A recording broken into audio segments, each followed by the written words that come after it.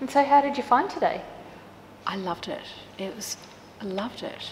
I started the day, was probably a little bit apprehensive or still a bit tired and stressed from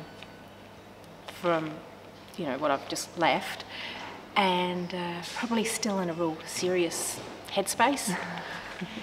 And as the day progressed, I just felt lighter and less serious, and I just in a much better frame of mind.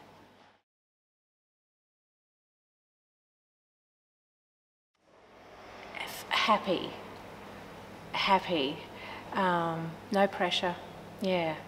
And so I'm looking forward to just taking that forward, you know, waking up tomorrow and just being much more relaxed and, yeah, just making things easier for myself.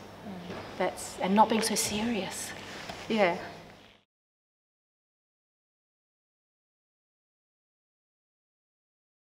Yeah, I really want to just let go and just sit.